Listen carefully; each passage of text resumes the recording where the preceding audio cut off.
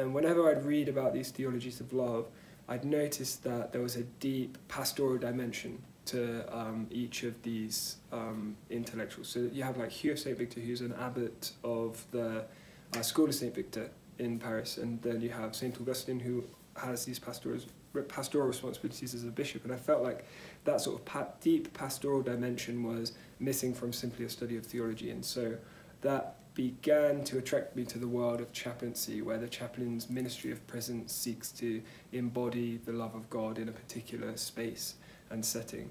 So for me personally, a study of religion has been an important aspect of a life of faith, because it teaches me to embrace ideas and movements and traditions that are very different from my own, to embrace the reality of others. And I think that that's a central way to be in relation to other humans in the world.